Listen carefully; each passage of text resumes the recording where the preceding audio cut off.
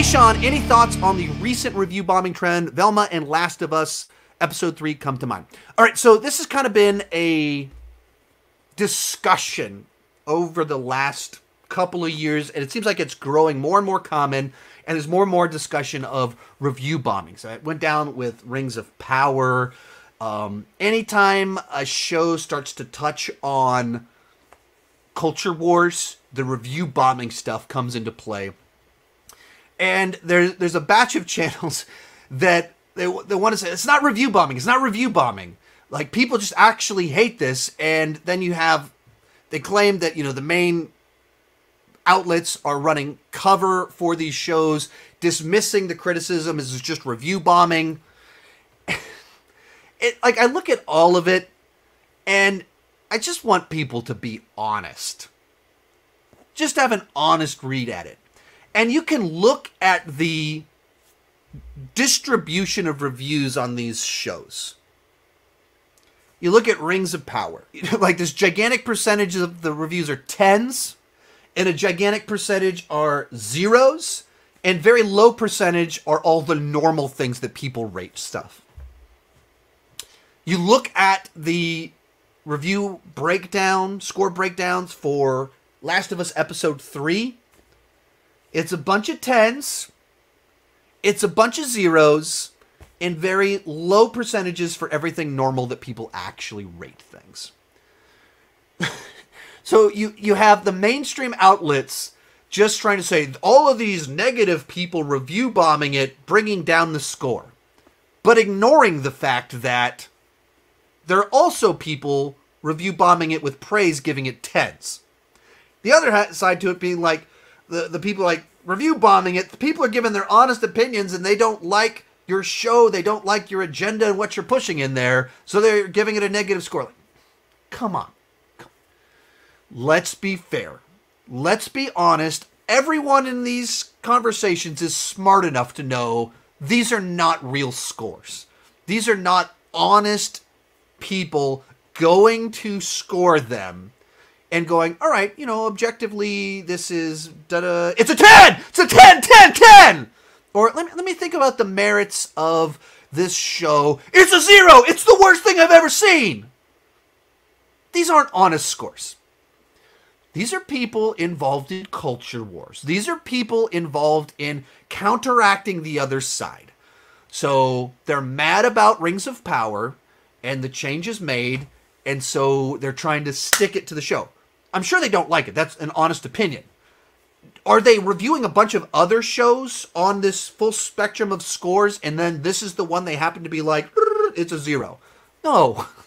The reason that these breakdowns look so insane is because people on each side of the culture war flood to IMDb to rate it based purely off whichever article they read, whichever people they follow, to counteract the other side.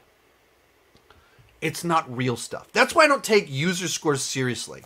They're not real. You don't have to watch it. You don't have to prove that you watch it.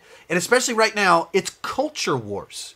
It's not people just giving normal, honest opinions based off of like, all right, I watched the show and I don't like it because they changed the material.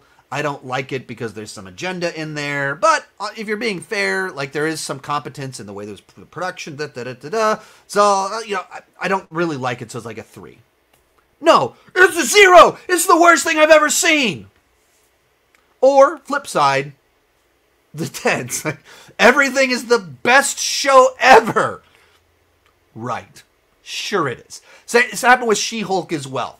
The number of people calling it the best show ever and worst show ever, a disproportionate number of people doing that. And so, recently, Velma. It's the, lowest rated or third lowest rated TV show on IMDb. It's not good. Everyone agrees it's not good. Both sides.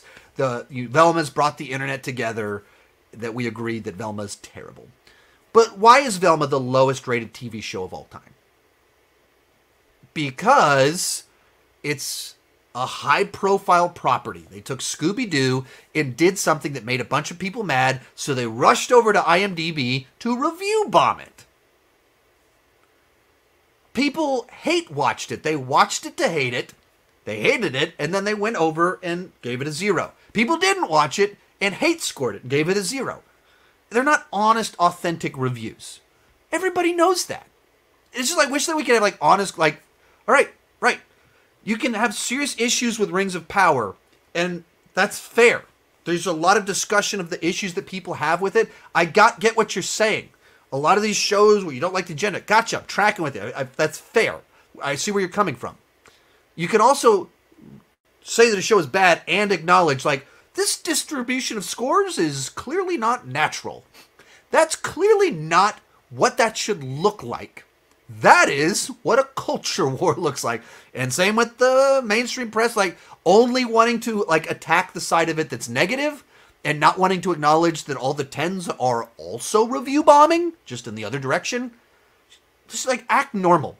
Have reasonable conversations. Like, let's stop acting dumb and step out of our bubbles, step out of our culture wars, and call a spade or whatever. Most of these clips are pulled from my weekly Patreon live stream. Join at any level and you can join the chat and ask all the questions you want. That's for as little as $2 per month. For $5 per month, you can get your name on my end card. For $25 per month, you can have a monthly video chat with me. Link is in the description for more details, and keep talking movies and TV too much.